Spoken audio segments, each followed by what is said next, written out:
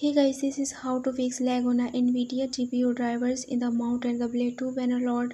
So let's get into it. So the first thing that you need to do is to simply open your NVIDIA control panel. For this, simply right click on your desktop and then click on the NVIDIA control panel. So when you are here in your NVIDIA control panel, so what you need to do? Simply click on manage 3D settings.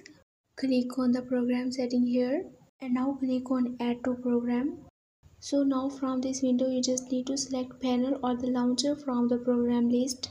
So after adding the program you have to just make sure that the CUDA option is set to your main GPU. Right after that click on the power management and make sure that it is set to the prefer maximum performance and make sure that the texture filtering option is set to the performance option.